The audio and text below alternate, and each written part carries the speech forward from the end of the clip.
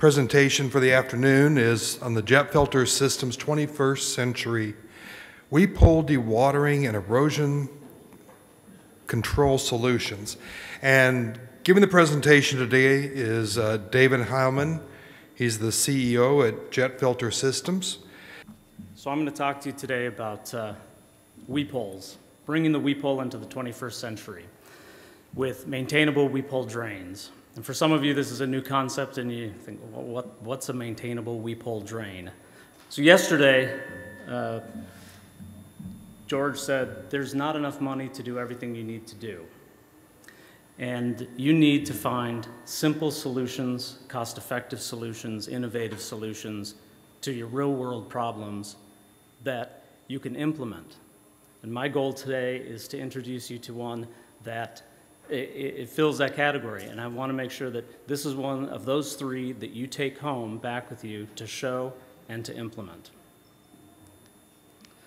So when you think of retaining wall failures, and we had the retaining wall discussion yesterday, and they were looking for solutions. But when you think about a wall failure, you probably have your own examples in mind.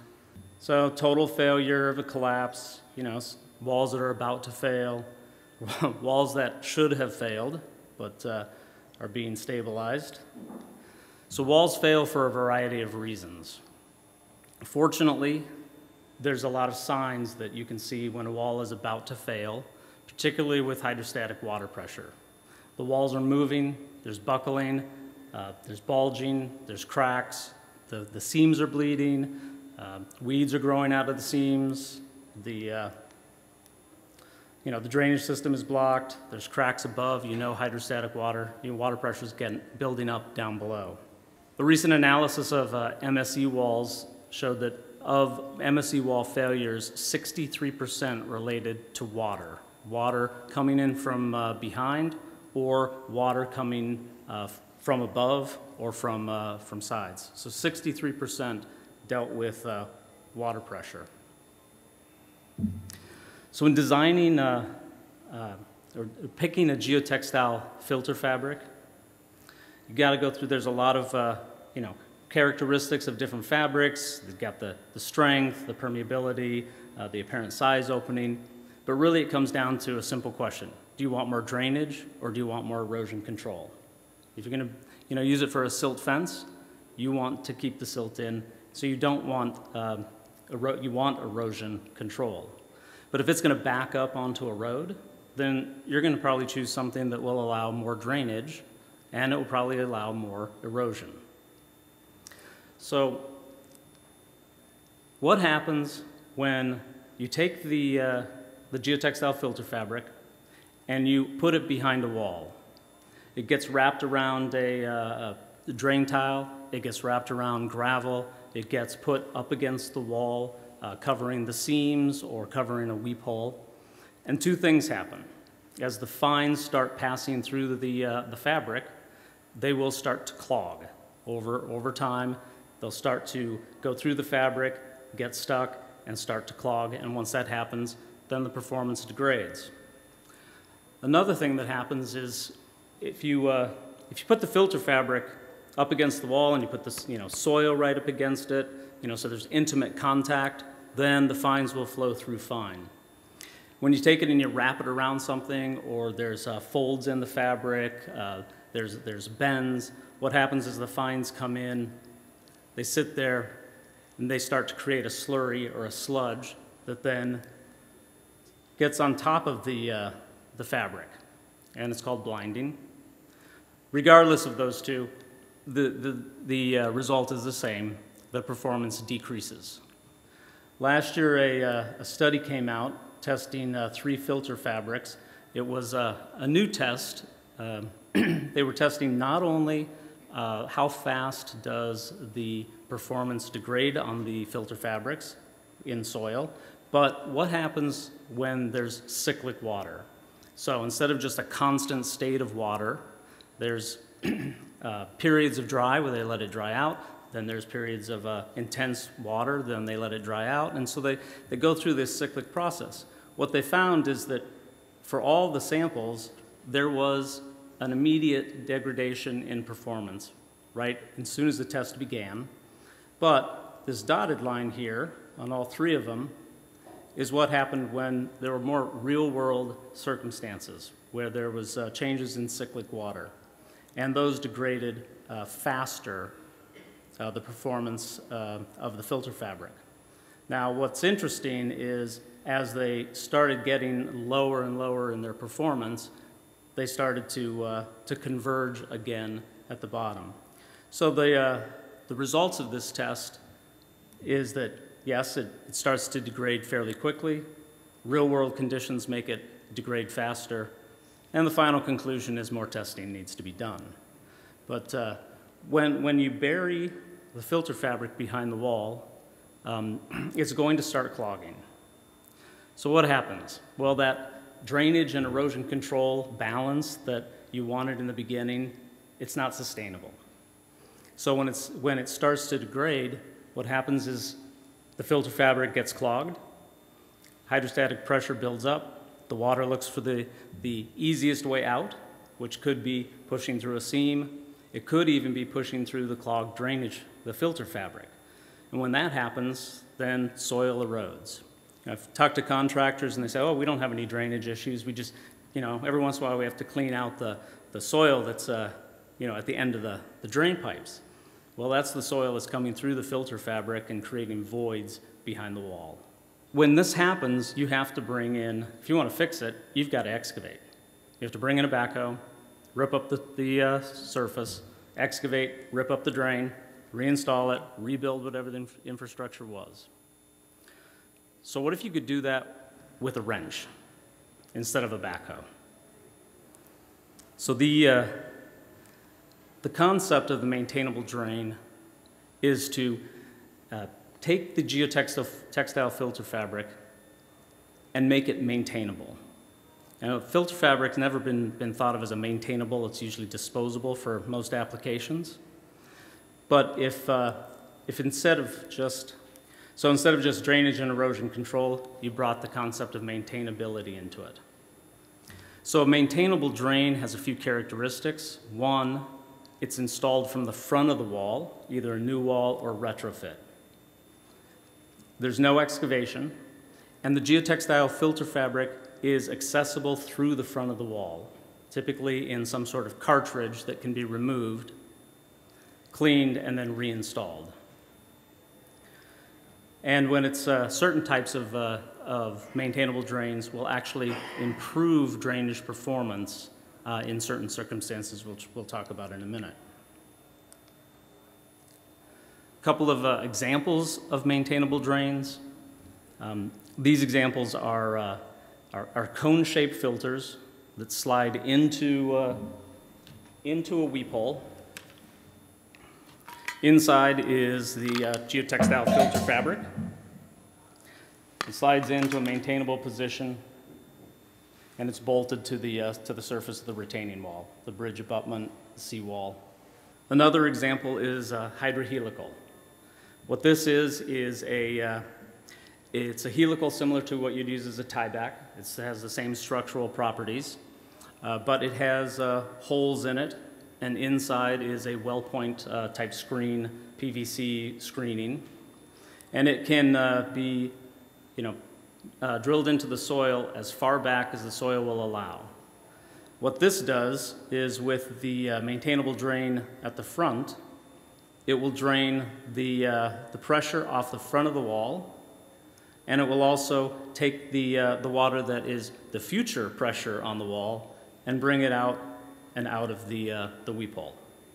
The University of Missouri did some testing on the maintainable drains.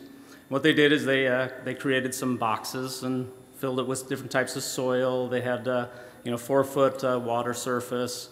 Then they had piezometers and tensometers built in, and they had drains that they tested different drains in different soils. And what they had anticipated was that the phreatic surface would be approximately here at the front of the wall. You see it dips down at the drain. It goes down towards the front as they get closer to the drain. But what they found is that about 2 feet back, the phreatic surface quickly drops off, and by the time it gets to the drain, the phreatic surface is parallel to the bottom of the drain. And from the front view, you can see it dipping down as the water that is against the wall to the sides is pulled down and out the drain. So from that, they deduced two things. One, they had done an estimate of, well, compared to just the geotextile filter fabric, the one they were testing against, and what its flow rate is, what would the flow rate be for the different drains in a similar unblocked circumstance? So if they were going to compare a weep hole, a 6-inch size weep hole, a 4-inch size weep hole, a 2.5 size weep hole, and the surface area of the cone-shaped filter that penetrates into the backfill, there's more surface area. So what did they anticipate the improvement would be? And it was they anticipated quite a big improvement, except for the smaller version. But what they found in the physical world is there was actually a significant drawdown gallons per minute than a similar sized weep hole. And the reason being is because of the surface area and the cone shape. So they then took it another step further and said, well, based on this kind of testing, what would the spacing be for a filter? And what they deduced from the study is that in line with the filter, the water pressure, the pressure head goes down to 0, but between two filters, then the pressure increases. So if you have the filters 5 to 10 feet apart, you see that there's 0 pressure in line with the filters, and there's some pressure beginning between the filters. And as soon as you start putting them further apart, the pressure goes up significantly. So depending on a wall construction, typically you'd want to put a filter like this at the weakest point. So on a concrete wall, probably at the seam, because you want this filter to be the weakest point, and the water pressure at the seam to be as close to 0 as possible. And then between the filters, where the concrete slab is, that it can handle that pressure. So maintainable drains are used in a number of applications: seawalls, bridge abutments, even concrete detention basins, parking garages, and a number of different types of material. The nice thing about this type of drain is it installs in about 15 minutes. If you have a weep hole already, you can slide it in, bolt it in, and it's done. If you have to core a hole, that'll take a little bit longer. You core a hole through the wall, slide it in, and it's done. Now the thing about the filter is it's maintainable. So you do need to, every few years, depending on soil hydrology, check it, take it out, clean it off with a brush, and put it back in.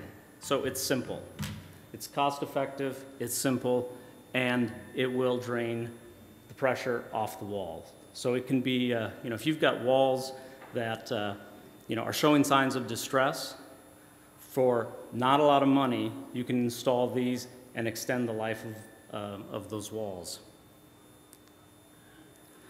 Skyline Steel took the results of the Missouri study, and they did some calculations when they spec in jobs when they're working with their customers, and what they came up with is, they had their standard assumptions of a certain type of wall. This happened to be a seawall, and if they were going to do traditional drainage, they would spec it out to be able to handle.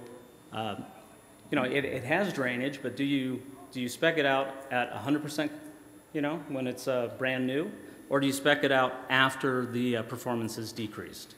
Well, they would spec it out as the performance has decreased, and they would have it about $900 per linear foot.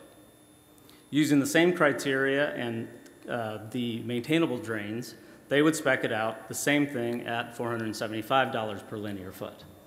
So that's about a $500 per linear foot savings on the steel sheet pile for, you know, at this rate, you could put one of these in every linear foot and still save money. But you only have to put them in every, 5 to 10 feet. So where have these been used? Well, the most famous one is the George Washington Memorial Parkway. And it's most famous because it got all the TV press. What happened was in the middle of the night, sinkhole opened up, 4 cars got in an accident. They came out to investigate, and what did they find? Down below their drainage system, underneath all of their drains, was all the soil. So the filter fabric had broken through at some point, probably been going out slowly for a while, and at some event, all the voids collapsed and the sinkhole came in. You see, this looks like it's the soil line, but it's not. This is the mound of soil. The soil line's actually down here, and after they installed the filters and cleaned it up, you don't see the actual soil line, but there was a lot of soil under there, 30-foot deep sinkhole, 5 by 10, so a lot of soil. Now, Natchez Trace Parkway, they're taking a different approach. They've got 400 overpasses. They have 440 miles long. They're spending their money, the big chunk of their money, on the walls that really need help. But every year, they're going through and they're installing the maintainable drains. They've got a multi-year project. They're doing a bunch every year, and they're going through, and the ones that need some repair but can have the drain, they can put it in very quickly, and they get 10, 15, 20 more years of life out of that wall. I like this example, the Missouri Department of Transportation. They had a very tall retaining wall here. The roadway's up here. The exit, cars are down here, and it's showing very significant signs of distress. And one of the pictures I showed in the beginning of all the panels out of place, that's at the end of this wall here. But what they did after they installed the filters is they put a yellow dye down through along the roadway and tested to see all the drain, how fast did it take for the yellow dye to start coming out, and were all the drains working. So for some DOTs, this is new. Other DOTs have been using them for a number of years. This map is accurate, except Caltrans should be on it. Just a few other examples. Illinois, I'm showing this because what they've done is they're welding the units to the steel sheet pile instead of bolting them in. Some contractors, just engineers like that. Michigan uses these in their maintenance projects. So they go through, and this happens to be in a creek bed underneath underneath the road, and they have unusual sized weep holes. So they install adapter plates over the weep holes to. So this is a 4-inch weep hole on. I think it's about it's a 4-inch drain on about a 6-inch weep hole that existed. Nebraska has been using them. This happens to be a slope stabilization. It's quite a ways down here, and the filters run all along the bottom of the steel sheet pile the whole way. Colorado, a couple of examples under steel sheet pile bridge abutment, a new construction, existing construction for concrete abutment. A couple of international projects. Kind of hard to tell, but this is a huge tunnel, and they've got equipment they're using to, build the tunnel. And this right here happens to be a very large retaining wall that they have at the entrance to the tunnel, and you cannot see them here, but they've got drains installed all the way along this retaining wall. Canada, using it on MSE walls. We talked yesterday about, the failures of MSE walls with the straps and the corrosion. Well, one of the things, if the water drains faster through the, behind the MSE walls, then it should help with the corrosion issue and make those last longer if you're able to get the water out faster. Army Corps of Engineers, they use these in their projects. This happens to be, they're expanding the channel for the Santa Ana River significantly, and they're building retaining walls all the way along certain sections. They use a very large version of the filter that actually they asked for a larger version of the maintainable drains. So this was designed especially for the Army Corps of Engineers. Large ports, large retaining walls that have significant drainage concerns also use the large ones. The Department of Agriculture, on some of the, this happens to be an irrigation canal, the steel sheet pile. They're installed all the way along the sheet pile along the canal. Last example, one of the last, this is in the Villages, and it's actually a golf path. But what they were having is all of their walls were having significant problems with the stucco and the paint, and they're spending a lot of time maintaining the aesthetics of the wall. Well, they wanted to get rid of all of that, seal up the walls, and then put more stucco and paint on it. But what happens when they seal a wall? So like a seawall, when you seal up the wall, where's the water going to go? If it's not coming through the wall like it had been, where is it going to go? Well, they needed to give it a place to go. So on all of their tunnels, they've installed maintainable drains to allow the water to come out. And since then, they have not had any problems with moisture coming through the walls. Given yesterday's discussion, I just wanted to, I added this slide. We talk about the different types of walls. Well, this is a block wall, and it's actually quite long, but it's fairly old, and they were doing repairs, and they installed the drains because it was starting to show signs of weakness. So their goal is they can extend the life of this wall by giving it better water drainage. This wall here, you can see back here, the whole thing collapsed from here forward, and they had to rebuild it, and then they then put the drains in all the way along the wall. This one is a Skyline Steel project, bridge repair in Wyoming. It's kind of like the metal bin designs that I saw yesterday in the retaining wall presentation, although this is brand new. And they've installed the maintainable drains in all of the bins, and all of the recessed areas here. So while maintainable drains might be new to some of you, they've been around for a while in the seawall industry. The number of Department of Transportations have used them, so maybe some of your agencies have. A number of municipalities, counties, and a number of private enterprises. So although it's new, over 130,000 of them have been installed worldwide.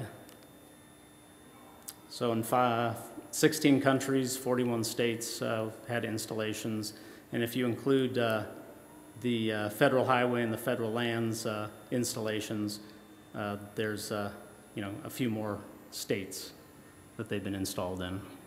Any questions? When we build new weep holes in new retaining walls, those walls are often quite thick, depending at the base of the wall with batter and everything, they might be 2 or 3 feet thick. Mm-hmm. Does that mean that you have a narrow hole going all the way back through to the back side of the wall, and this just mounts to the very front, and that canister that you have there, that cartridge, is only going 8, 10, 12 inches in? Mm-hmm. What's happening with the rest of the hole? Are you filling up with whatever the backfill material is, and how do you treat that in a new wall so that you're not getting some kind of a clogging in the weep hole itself? Right, it's a great question. So there are applications where the wall is quite thick. And when the wall is thick, it's not going to penetrate fully into the backfill. There's going to be the cored out hole here. So if it's a retrofit, you know, if you've got a very thick wall and then it tapers off at all, you may put it further up so it doesn't go through as far. But you do want to make sure that whatever level of water that you want to drain, that it's down to here. So if you want the water to drain all the way, you need to put it, you know, close to the bottom. So if it's a retrofit, what we recommend, you don't necessarily know what's behind there, but you have to core all the way through, probably pack some 57 stone. If you can, core out some of the soil, pack some stone in, pack some sand in would be a good idea. If this is in the backfill, then you don't have to have stone around it. It will function right at the soil. But when you've got a long pipe, you should try and put some some flowable material back as far as you can. You have to get far enough to go through the previous Filter fabric. So if that filter fabric is not right at the wall, edge of the back side of the wall, you need to go a little bit further. So what he was saying is, if you didn't hear, is that when you're coring back, you want to be able to core back through if there's any existing filter fabric that could be clogged, you want to core through that. My concern is for new installations, and how you treat that big stretch of pipe or hole that is new. Do you backfill initially with stone in there as you begin to backfill the new wall as you're constructing it? Yes, if it's new construction, you do want to build it with flowable material behind. Regardless of how long the hole is, even if it's short and it's going into the backfill, it's best practice to put a flowable material around it. Now, what you don't want to do is, if you put, let's say, 57 stone around it, you don't want to wrap that in geotextile filter fabric. Because what happens when you wrap it, you're never going to get a good intimate contact between what you've wrapped and it's kind of bent and everything, and then you put the soil around it, so it's going to blind. Yes, I'm curious. What materials are these? Kind of stainless steel? What are the durability of the drain itself? Right. So it comes in different models. This happens to be 3/16 stainless steel for corrosive environments. That also comes in powder coated for other applications. This is an ABS. UV protected, it's strong ABS, and then the geotextile filter fabric. This happens to be Mirify's FW300, which is a woven material, and it's what most of our customers use. It is, from our testing, the best balance between erosion control, drainage, and maintainability. It can, come in any kind of filter fabric you want. We've put in non-woven fabrics, but the understanding is for those are going to clog faster and they'll need more frequent maintenance. What about situations where you don't want the channel water to go behind the back wall? You want one-way flow? Great question. So I've brought here an open-end unit. So it just has the crosshairs, and it was, it's used mostly for inland applications. As I showed on one of the previous slides, so this is the open-end unit that I'm holding up here. Then there's the closed-end unit, which has a one-way valve that is attached to the front here, and when water comes up or a storm surge, it seats against the ribbing so that water doesn't go back behind the wall. And so this was first developed for the city of Fort Lauderdale, who implemented a new seawall ordinance that no water can penetrate back through a seawall or through any drainage from the water side. So we came up with the one-way valve. This happens to have a louver vent cover on it, 3/16 stainless steel. It's designed to protect the valve, but also it's designed for vermin control. It can also be put on top of the open-end unit. Because it's small enough that mice can't get in or others. Hopefully you found this interesting and can take it away and use it in your agency.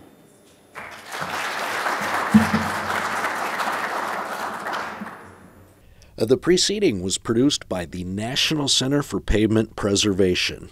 More information can be found on the web at pavementpreservation.org. Additional support provided by Michigan State University.